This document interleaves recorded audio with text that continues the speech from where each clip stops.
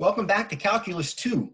This is part 2 of our lecture on volume by slicing, where we'll introduce the disk and washer methods.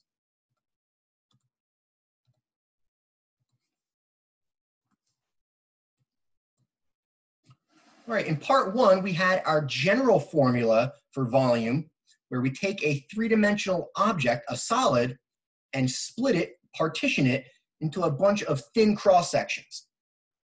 Now, we'll still be doing the same thing here, but these are going to be special types of solids called solids of revolution. And what we do is take a region in the XY plane, typically for this simple kind of approach. We'll have a region bounded above by a curve and then usually below by the x-axis. We'll rotate that region around the x-axis.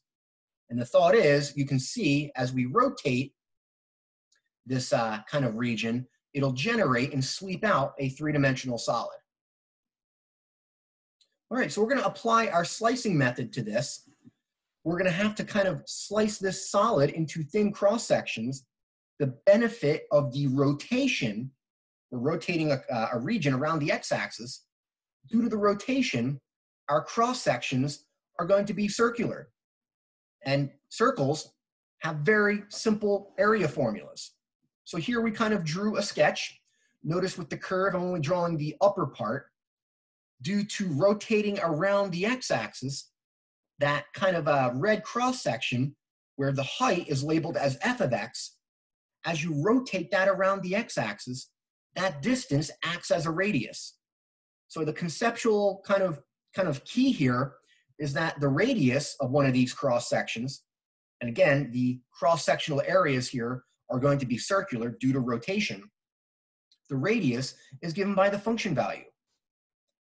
We basically just take a look at the area of one of these circular cross-sections.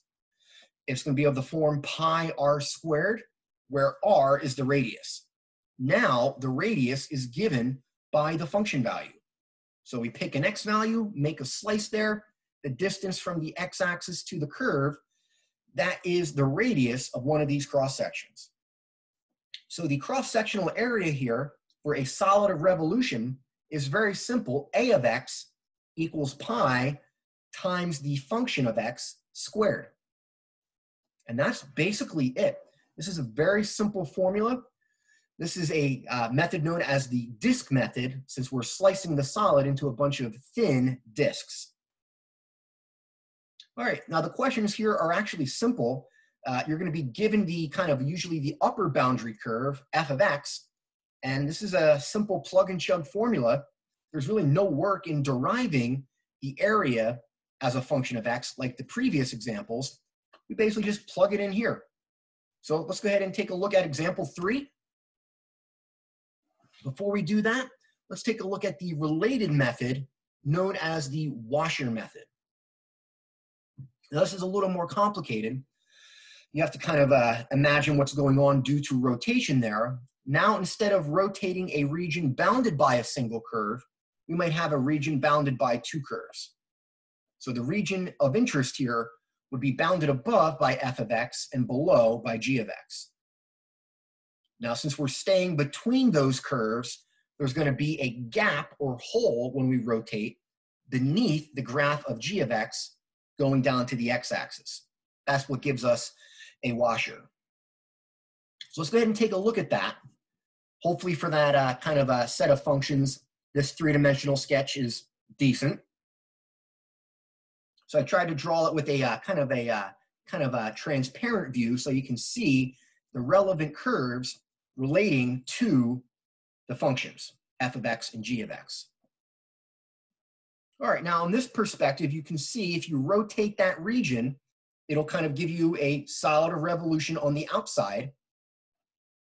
But on the inside, due to there being a kind of a lack of a region from g of x down to the x-axis, that gives us the hole. So if we take a look at one of our cross-sections there, it's going to come out not to be a solid disk, but there's a hole. The hole goes from g of x down to the x-axis. Now let's take a look at how we'll figure out that area. It's actually really simple. we're going to think of the kind of face-on view of a washer as a circle with a circular area taken out of it. So we basically just apply the area formula for a circle, pi r squared, where we have the kind of radius for the hole. We're going to call that r inner. And then we have the outer radius going to the edge of the solid with the cross section. We'll denote that as r outer. So we basically subtract out the area of the hole. So we subtract out pi times r inner squared. And we get our cross-sectional area here. We're going to write it generally as pi times the outer radius squared minus the inner radius squared. I like this version since it doesn't reference f of x and g of x. We're going to interpret r outer and r inner as functions of x. So here in our sketch, just so you see, going from the axis of rotation, which is the x-axis right now, as we go kind of up to the inner part of that washer, that distance for r inner would be exactly the function value given by g of x. So g of x represents the inner radius, and then the outer radius, r outer, is given by f of x. All right, and this is called the washer method, since the cross sections here are no longer solid discs, but washers. There's a kind of a hole in the middle. So it's the same idea. We basically have the volume for one of these washers, and then we add up, integrate all those washers over the extent of the object from A to B. So we have this version here, two of them. We have it as the volume for the washer method, the integral from A to B of pi, and the pi is there due to the area of a circle. And then we have it as f of x squared minus g of x squared. That notation, you have to be comfortable knowing f of x is the upper boundary curve of that region. G of x is the lower boundary curve of that region. I like the more general version on the bottom there, the integral of pi times the outer radius squared minus the inner radius squared, where r outer and r inner are both functions of x. Okay, so we have the disk method where the cross sections are solid disks, and then we now have the similar washer method. Both of those are used to find volumes for solids of revolution. Let's go ahead and apply this to a straightforward example 3. Here's a summary first, just in case you want to copy this down before all the following examples. Just a very brief outline. Pause the video if you need to write it down. And let's go ahead to example 3. So example 3 is pretty straightforward. It's as close to the ideal problem you would hope for in calculus or a science course, a plug and chug problem. There's a formula, the disk method, and we have a function given here, the boundary curve. It's bounded above by the graph of y equals e to the x. So pause the video and give this an attempt. This one should be straightforward. Now there is a common error, which we'll point out, but let's see if you can make an attempt first, and then I'll point out what that common error is after a few minutes.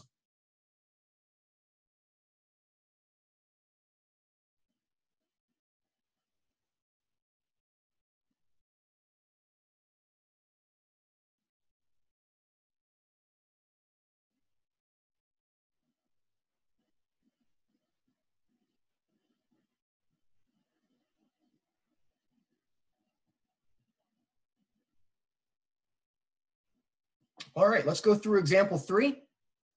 So when relevant, try to draw a sketch. Here the graph and sketch is very simple. Hopefully you're familiar with the graph of exponential functions.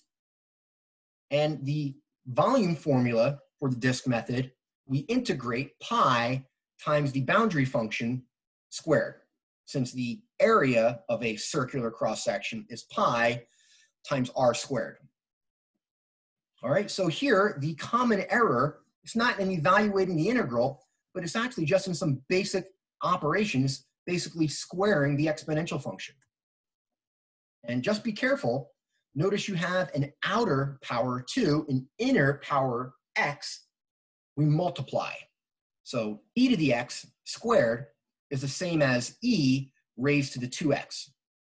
Be careful, the common error I get is e to the x squared comes out to be e raised to the x squared, which is not the case. So just be careful. This actually gives us a much simpler integral because e to the 2x has an antiderivative.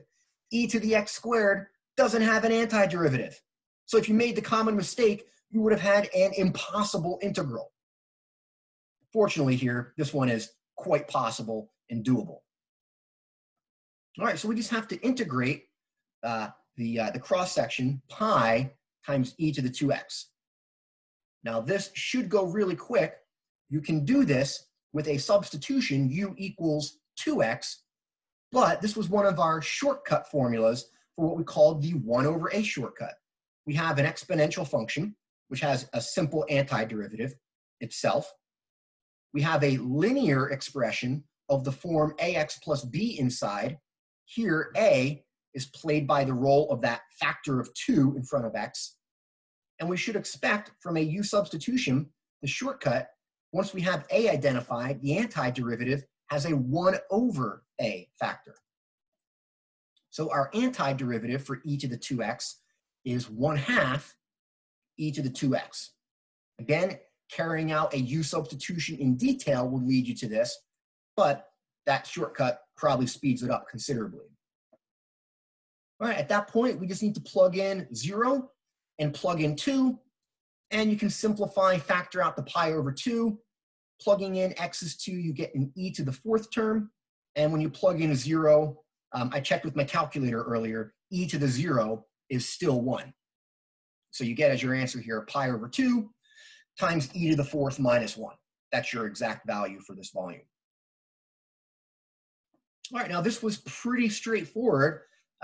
If there was an error anywhere, it was either in squaring e to the x, or maybe just taking longer than needed, or you would have liked, for evaluating the integral, perhaps going through a u substitution in detail.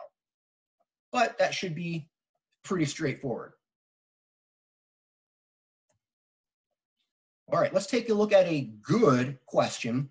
This is one where I think you've known the answer for a while. The volume of a sphere is 4/3 pi r cubed, and then you basically have just been told it's 4/3 pi r cubed. Why is that 4/3 there? Well, as it turns out, we now have all the tools to answer that. It's not made up. If you answer this question, which I'd like you to make an attempt at, you'll see where the 4/3 comes from. Mathematics, nobody makes it up. It's derived from very simple starting places. Here, we're going to derive this volume formula by using the disk method. Pause the video and we'll check in a few minutes.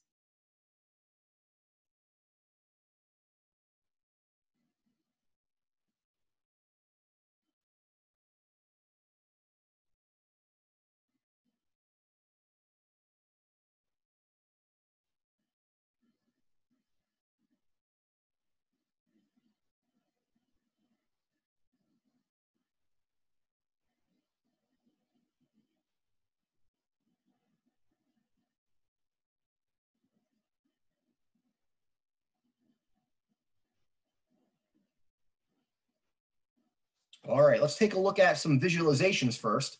Maybe this will be enough to get you through it if you were stuck. Now, how we're going to generate a sphere is we're going to rotate, we'll go with the upper half of a circle. As you rotate that around the x-axis, that generates and sweeps out a sphere. So here we have it as the general formula coming from the equation of a circle of radius r. Solve it for y, you get the equation for the upper half or upper hemisphere. So we have as our function, which we can basically plug into the volume formula for the disk method, we have the f of x as the square root of r squared minus x squared. We have an interval, since it's the radius r, it's not a kind of a numerical value, but it is a fixed constant radius r. The interval, we go from basically cross sections all the way to the left at x equals negative r to summing or adding all the cross sections up to x equals positive r. So our interval that we'll integrate over is negative r to r. All right, in case you got stuck setting up the volume integral, here it is. Be careful, the kind of function is a square root, but the volume formula for the disk method is pi times the function squared. So here, maybe pause the video, give yourself a minute or so to evaluate this. We'll check in about a minute. You should, at the end of this, get 4/3 pi r cubed. You might see within a few moments where that 4/3 comes from.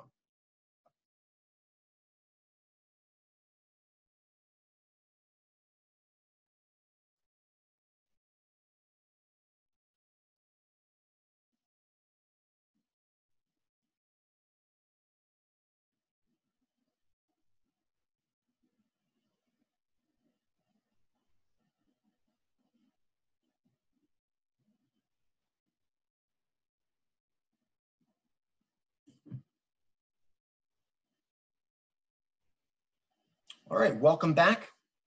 Let's point out the moment of truth where that 4/3 comes from. Notice in the integral, we have an x squared term. What's the antiderivative for x squared? 1/3 x cubed. That's where basically the 4/3 comes from. Now you have to keep in mind here that the radius, little r, is a constant. And there's a kind of common mistake made when evaluating this antiderivative. Now we're going to use our even function property for integrals. The function r squared minus x squared is an even function, and the interval from negative r to positive r is symmetric. So just to make the calculation easy, let's double the integral from 0 to r. If we go through that, be careful. When you integrate term by term for what's in the parentheses, little r is a constant. You don't apply the power rule to that. We are integrating with respect to x. X is the variable. Little r is a fixed constant, the radius of the sphere. So when you integrate over on the left there, r squared with respect to x, the antiderivative is r squared x, the constant times x. It's not 1/3 r cubed. So just be careful with that. That's likely where kind of the standard or common mistake is made for students that I see in the calc sequence. And if you integrate the other term, x squared, you get 1/3 x cubed. If you plug in your limits, 0 and r, within the value for x, the value when x is 0 kills off that whole term, and then you are left with, when you plug in x equals little r cubed minus 1/3 r cubed. So you see where the r cubed comes from, and as well as the 1/3. In parentheses, you have 1 minus 1/3, which is 2/3. And if you put that all together, like magic, we get our volume, which is not made up. We derived it here as 4/3 pi r cubed. All right, this in my opinion is a kind of very beautiful application of calculus. The calculation isn't that complicated, and it leads to a very important result. All right, let's continue to some other ideas. So far, we've been talking for every example dealing with at least solids or revolution in this lecture, this part, rotating around the x-axis, which is y equals 0. Now, it is possible that we can rotate a region around some other line parallel to the x-axis. We're going to take a look at that in example 5, but before we do so, let's point out the correct perspective, in my opinion, that'll hopefully make you successful with example 5. It's going to involve the Washer method. Don't use the formula for the Washer method, the integral of pi times f of x squared minus g of x squared. I find students struggle with that version. It's not at all apparent what f of x and g of x are. Now, the version I prefer, which is exactly bringing us to now, for example 5, is this. Think of the volume formula for the Washer method as the integral from a to b of pi times the outer radius squared minus the inner radius squared. Now, when you apply this, the radii, r outer and r inner, they refer to and are measured from the axis of rotation. It could be y equals 0, the x-axis, or some other parallel line. With that in mind, maybe pause the video, copy this down. Let's take a look at a final example 5 that's going to involve the washer method and rotating a region around some line other than y equals 0. All right, now this one I'd like you to make an attempt at.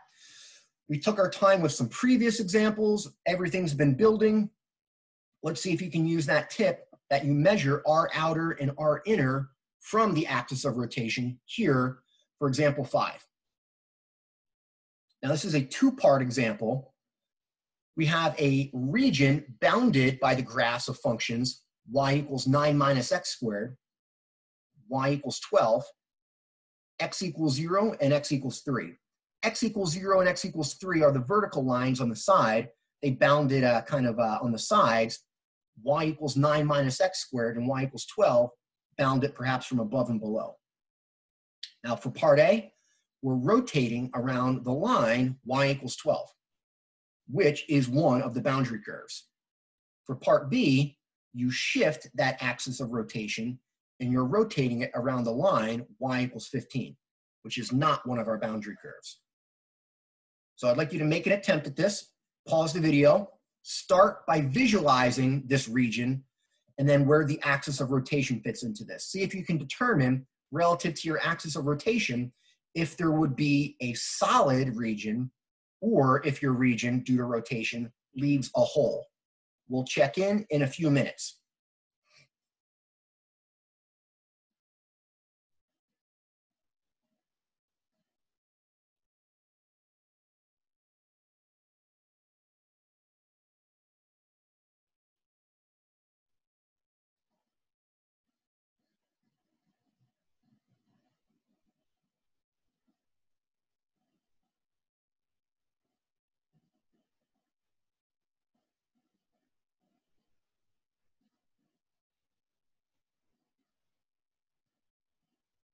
All right, let's take a look at a sketch first for part A.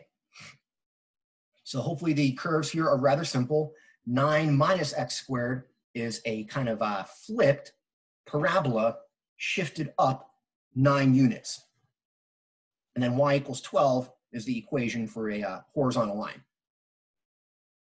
All right, so this is a visualization of our sketch. These curves bound the region. So the region goes from y equals 12 down to the bottom boundary curve, y equals 9 minus x squared.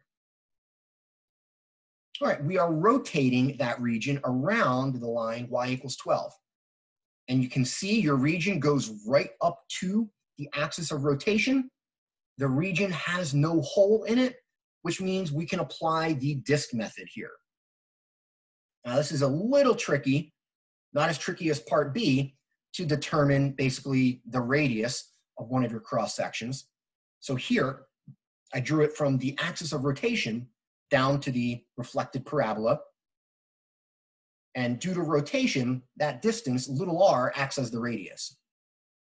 Now our goal is we want to find that distance, r, in terms of x.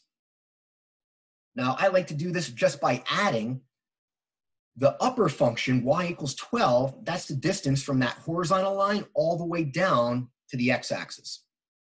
Well, we have another function, the parabola, that tells you the distance from the parabola down to the x-axis. That distance is 9 minus x squared. We can add 9 minus x squared and little r, that should give you that total distance, 12 units, which is the distance to the upper curve. So here we can solve that for little r.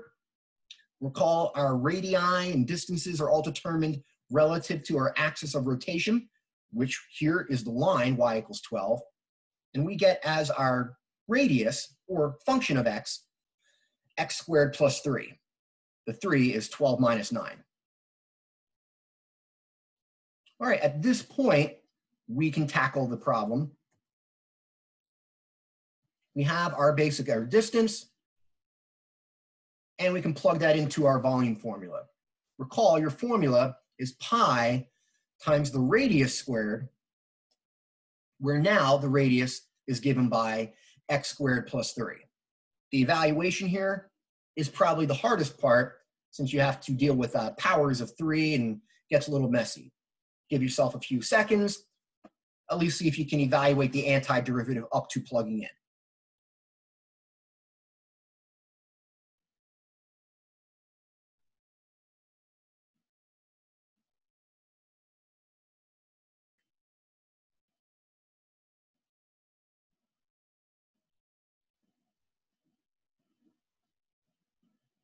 All right, hopefully this goes pretty quick. Notice here, we only need to apply the power rule, correctly FOIL everything out first. And if you apply the power rule, your antiderivative should be 1/5 x to the 5th plus 2x cubed plus 9x. And then we evaluate that using the fundamental theorem of calculus from 0 to 3. Now, if you want to get a kind of an aesthetically pleasing answer, combine all those fractions together using common denominators of 5, and you can write this whole result as 648/5 times pi. All right, now that does it for part A. With that sketch, maybe that'll be enough to get you through part B. If you need to, pause the video again, see if you can make an attempt with this work for part B. We'll check in maybe about a minute, in case you haven't kind of finished or attempted it yet.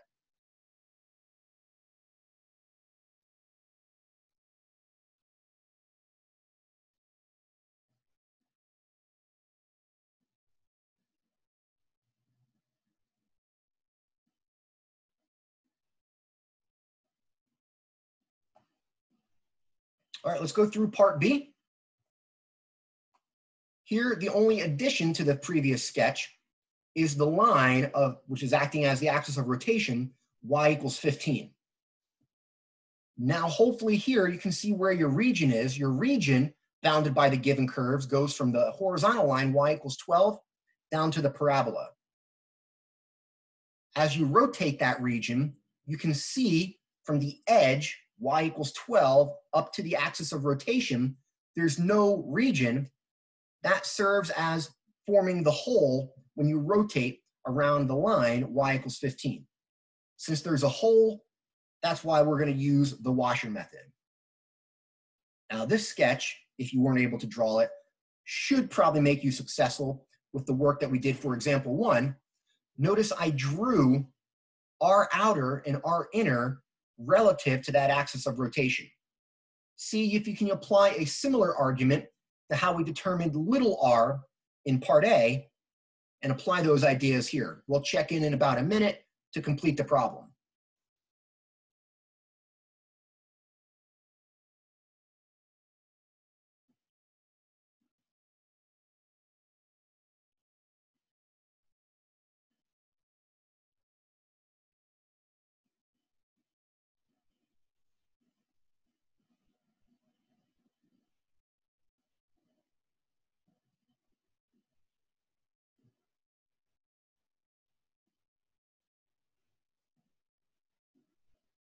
All right, let's go through the work in determining R outer and R inner as functions of x. We're going to again try to use the addition argument individually to determine R inner and R outer. Now, the total distance from the x-axis to the axis of rotation is 15 units. But individually, we can say that that comes out to be R inner plus 12 should equal 15. And if you solve that, you get R inner as just 3. That's probably easy to see. Notice going from the axis of rotation to the edge, from y equals 15 to y equals 12, that's 3 units.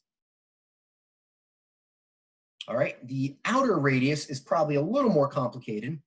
The total distance from the x-axis to the axis of rotation is 15 units, but we're going to think of R outer, now going from the axis of rotation to the parabola, we can add r outer plus the function value 9 minus x squared. That should equal 15. And if you solve that for r outer, we get that it comes out to x squared plus 6. All right, that is probably the tricky part, determining r outer and r inner relative to your axis of rotation. Here, the axis of rotation was no longer the x-axis, y equals 0, but a parallel line. All right, with this, we can complete the problem. We can apply the volume formula, the integral from a to b, here from 0 to 3, of pi times the outer radius squared minus the inner radius squared. And again, since r outer and r inner are at most simple quadratic polynomials, we can expand everything and get a function to integrate as a bunch of powers of x and apply the power rule. If you do that here, apply the power rule to find the antiderivative, we can plug in 0 and 3 and then subtract. A little more tedious than part A to get this precise value, 1,188 fifths times pi. But usually getting up to there, the step of plugging in your antiderivative, that's kind of most of the way through the question.